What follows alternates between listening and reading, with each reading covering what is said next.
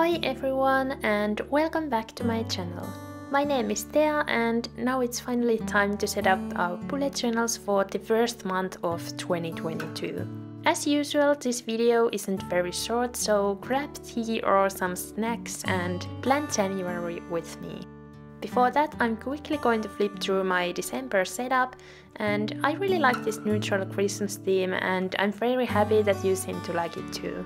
Thank you so much for all the support and lovely comments in that video. I was actually able to monetize my YouTube channel and I never thought that would happen so quickly as I only started making videos in September.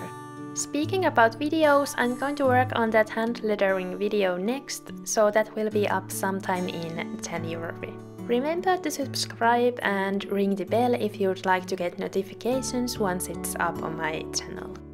Anyway, I really wanted to draw animals for my January theme, as I hadn't done an animal theme in such a long time. The animal that I chose to draw is an owl, and I like how dreamy these cover pages turn out. I started off by outlining the sketch with Pigma Micron 01 fineliner, and in the owl's belly I drew some random little lines so it would have more texture. Then I started drawing the background of this cover page. I drew some flowers and leaves very loosely, and these are super easy to draw. If you struggle with drawing animals, I think this cover would look great with just the moon and flowers as well, and that would be a bit more minimalistic. To make this illustration nicely balanced, I drew the same flower and leaf doodles on the right side of the owl. Then I drew the moon, and this was honestly the most intimidating part for me, as drawing circles freehand is very hard. When I sketched this out, I used a coaster, but I couldn't use it when outlining as it has some texture, which could have made the circle a little bumpy. I wrote the header with Tombow fudenosuke pen, but didn't use a lot of pressure so the text would be a bit thinner. Then I erased all the pencil marks to make the coloring process a bit easier.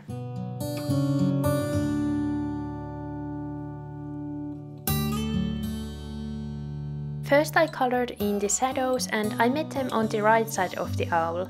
I'm using a Tombow dual brush pen in the shade 992 for this, and after I was happy with the shadows, I started coloring in the owl with a lighter brown shade, which is a Tombow 990.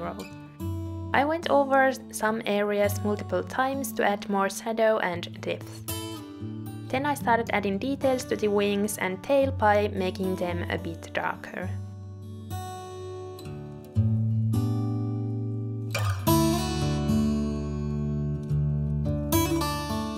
Once the owl's body was colored in, I added some color to the face as well with light grey Tombow and colored in the nose with Tombow in the shade 977. For the flowers, I chose this pink shade Crayola supertip as I thought it would go well with the neutral shades of the owl.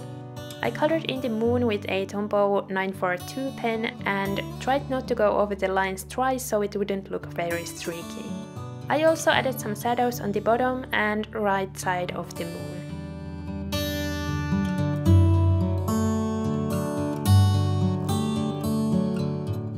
For the leaves, I chose this dark grey color instead of green so they wouldn't look too summery. To add some depth to this illustration, I added shadows with lighter grey color to the right side of the flowers and owl. Oh, and also on the bottom of the moon.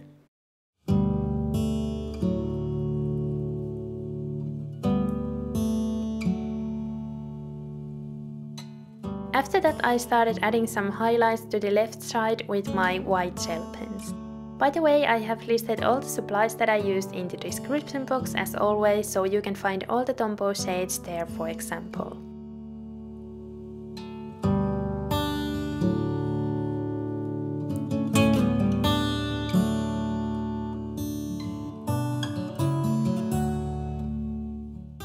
I added this white pattern to the wings and tail for the details, and then I started adding white highlights to the flowers as well. For that I used a smaller jelly roll because the leaves are quite small and delicate. I also added highlights to the flowers on the right side, and after that I moved on to the shiny part of the spread. I used my trusty old gold jelly roll and drew little sparkles with it to the empty spaces of this illustration. Then I moved on to the quote page, and the quote that I chose was, "It's wise to try and be who you are." I really tried to find an inspirational quote, but as someone who loves puns, I had to choose this one once I saw it on Pinterest. And I think it has a nice message as well. For the lettering, I used Tombow fudenosuke pen, Sakura pigma micron, I believe it was in size 01, and for the who part I used Tombow dual brush pen in the shade 992. After I had lettered the quote, I drew the same flowers as I did on my cover page for decorations. I think these flowers made this theme a bit summery, but I don't mind it as I was really running out of wintery theme ideas. The Finnish winter is very long and dark, so I felt like having something bright and whimsical would help me to go through that. I would love to hear how's the weather where you live and if you have all 4 seasons there. Currently it's very wintry here in Finland and it's about -10 degrees Celsius, which isn't very cold as we sometimes get colder than -20 degrees. Anyway, I added some white highlights to the flowers and some gold sparkles to finish off the quote page. The cover page looked like it was missing something, so I added washitape to finish it off. The grid washitape is from the washitape shop and you can get 10% off with the code TMBujo10. I have listed that and all other discount codes in the description box, so check that out if you are looking for some new stationery. It also helps to support me as I will receive a small commission from the brand if you buy something through those links. This is totally optional, so I would encourage you to buy only something that you will actually need and use. Now that the cover and quote pages are ready, we are moving on to the next spread, which is my monthly calendar. I started off by drawing a little moon and flowers for the decorations. I actually placed this doodle a little bit too close to the calendar, which you will see later, but I just let it be. I'm very perfectionist and it still bothers me a little bit, but I try to let some mistakes be, just so I would be more okay with them. When I started bullet journaling, I made one rule with myself, and that is not to rip off the pages when I'm not happy with them. That has taught me some creative ways to fix mistakes, and also that I'm usually the only one who notices the mistakes anyway. And I feel like you will forget about it over time as you focus more on using the actual spread. Wow, that was a long ramble. I would love to hear how you deal with mistakes and what are your thoughts about this topic. Anyway, as you saw, I used a ruler when making the calendar, and that's because I used a black pen. I usually freehand the lines only when I'm using lighter colors, because then the little bumps aren't as noticeable.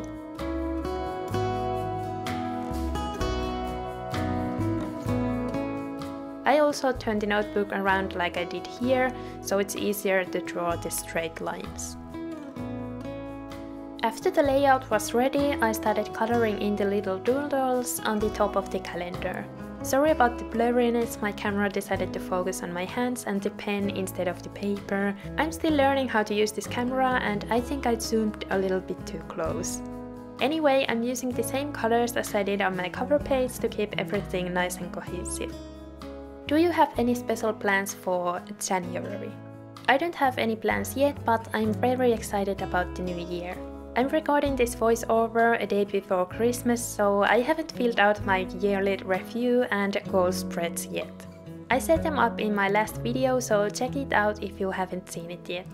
2022 is going to be the first full year that I'm not studying anymore, and that has challenged me with my bullet journaling too, as I don't need it in the same way as I used to. I don't have as many things on my to-do list anymore, so I focus more on journaling when filling out my weekly spreads, for example. Anyway, I decided to add some washi tape to the left side of the calendar. I did this because I'm going to cut a Dutch door on the page on the right, and I thought it would be nice if the spread would have these brown washi tape borders on each side. I have seen many bullet journal creators doing dots, doors and tabs lately, so I wanted to try them out too. One of these creators is Tina's Diary, and I would highly recommend checking out her YouTube channel and Instagram if you haven't already. She makes very detailed and beautiful paintings in a bullet journal, and I will link her YouTube and Instagram account in my description box.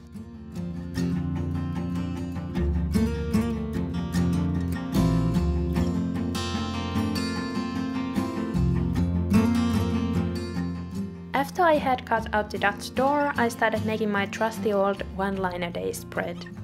I used Tombow fudenosuke hot tip pen for the header and drew a little flower doodle on the left side.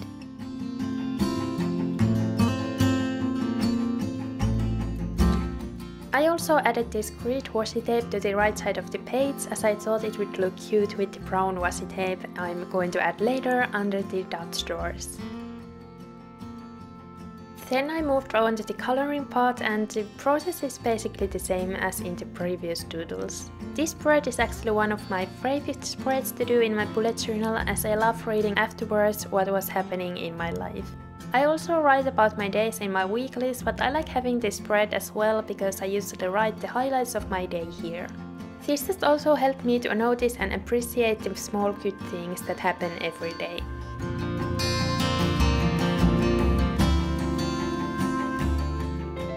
After the spread was almost done, I cut out the excess washi tape and also drew the same kind of lines to this spread as I did on my monthly to-do list. I think the lines give a bit more color and structure to the spread, and I also turned the notebook around again because it's easier to draw these lines when your palm can rest on the top of the notebook. To finish off everything, I colored in the tab with the same Tombow Dual Brush Pen 942 that I used for the lines and dots on the calendar. Next, I'm setting up my monthly trackers. First I cut out the Dutch door for this spread as well.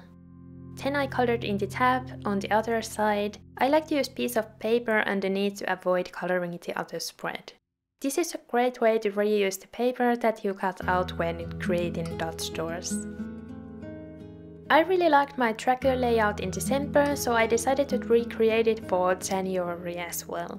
My mood tracker is going to be a little different in this layout though. As you will soon see, I'm recreating my mood tracker from October. I will have a box for each day and I mark my mood in it with different icons. People often ask me how I keep up with trackers or using my bullet journal, and the key for me is having a daily bullet journal routine. Of course there are days when I don't use it as much, but I usually just catch up and later fill in everything I can remember. I think the most important thing is to figure out why you are bullet journaling and what works for you. For me, trackers are really helpful and they motivate me to use my bullet journal because I have to fill them in every day. On top of my habit tracker, I have 3 easy habits that I try to do every day. If I'm having a bad day, for example, I can still feel that I accomplished something if I have done these 3 things. I also track things that I don't do as often, and I feel like that takes away the feeling of failure if you don't manage to cross off each habit every day.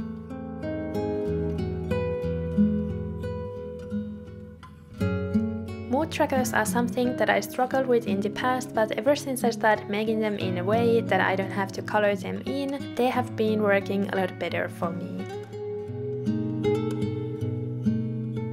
Anyway, I kept this layout pretty simple this time and didn't add any doodles for decorations. Instead, I used the grid washi tape again to decorate the right side of the page. I think the spread looks really nice and I like the simplicity. Sometimes it's nice that setting up a spread doesn't take forever, and usually setting up a tracker spread takes quite long. This took about 20 minutes to make if I remember right, so it's not bad at all, at least for me. Anyway, then I added some color to the spread by coloring in the tab and also the top part of my habit tracker. I would say this theme was surprisingly quick overall, and the cover page was the most time-consuming one.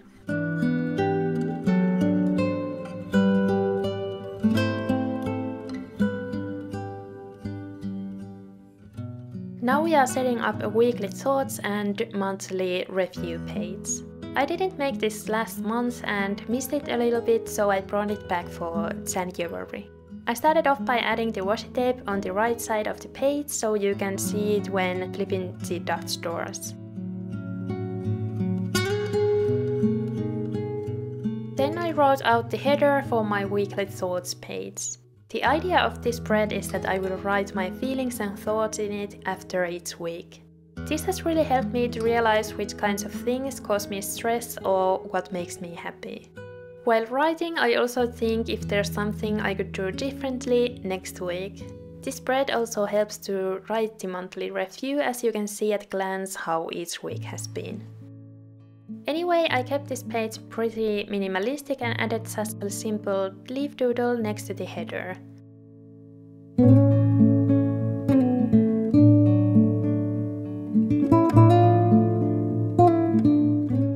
Then I wrote out each week of January in the boxes. For some reason I colored in the tab with lighter color than the previous ones, and I kinda wish I had colored in the other side with a lighter color as well, because it made the spread look a bit more interesting. For the monthly review page, I'm using the same layout as always because it's still working really well for me. I will first write out the successes of the month, and these can be very small things too.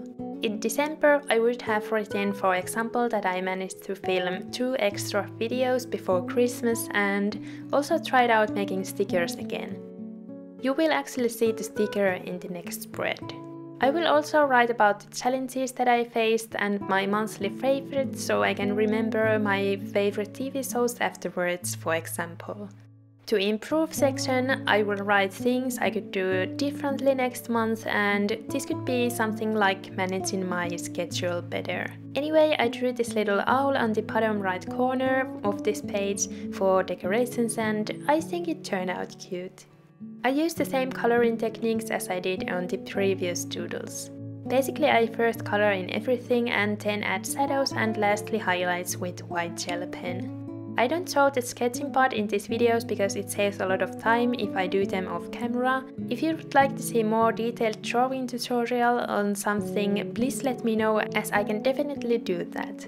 I think the sketching part is really important and helps with getting the proportions right. I usually first use a reference picture of a real animal, and when I'm familiar with the shape, I try to draw it from my memory. I think the cartoon-like style helps with drawing the owl because it doesn't have to look very realistic.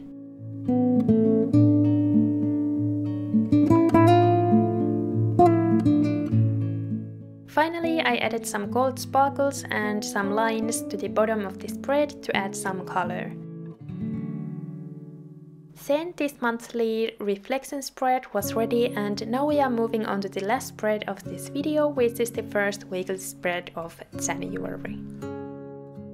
I started off by writing the week number on the top left corner, and then I also did a mini calendar which helps me to see the monthly overview and stay on schedule.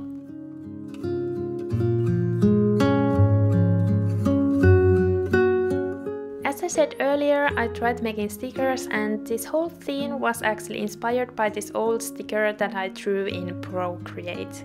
I was happy how it turned out, so I wanted to use the sticker in my setup, and it was also nice that it saved me some time. I think I still have to fix the colors a little bit if I end up printing more, as they don't look as vibrant as they did on my iPad.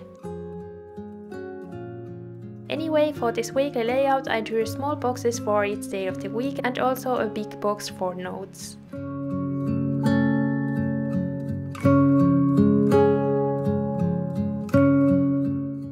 I colored in the top part of the box with a Tombow dual brush pen in the shade 942. This has been my go-to Tombow shade lately, and I like how it's slightly more warm-toned than the 990, for example.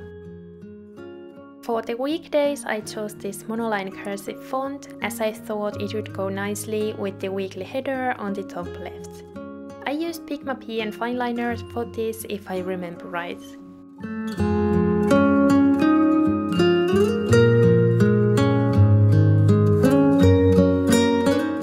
On the extra box I wrote out a little quote that goes like this. A year from now you will be glad you started today. I struggle with procrastination and starting out a new project or task can be the hardest part for me. When I start it, I can usually finish it without struggling. So this quote is a reminder for me to think about my future self and stop avoiding things I actually want to do. One thing that can help with procrastination is to set a timer to 15 minutes and do the task you've been avoiding until the time is up. When I do this, I usually want to continue doing the task as I get in the workflow. I would love to hear if this is something you struggle with and if you have found any ways to help overcome the procrastination. Hopefully we could help each other out. And now back to the weekly spread. I decided to add this light grid to reminder and note sections, and then I fixed some mistakes with white Uniball Signo pen and added white highlights to the leaf doodles with smaller Jelly Roll white gel pen. Now it's time for the final flip through of my January bullet journal setup. I really like how this theme turned out, even though it's a bit different compared to the themes I have done lately. I especially like these dot doors and how they look with the washi tape. This was really quick and easy way to add some details to this setup, and I will probably do something like this in the future as well. I would love to hear what you think of this setup or which was your favorite spread. Remember to like this video if you enjoyed it and maybe leave a moon emoji in the comments if you are still here. Thank you so much for watching and I wish you all the best for the new year. Hope to see you in my next video. Bye bye!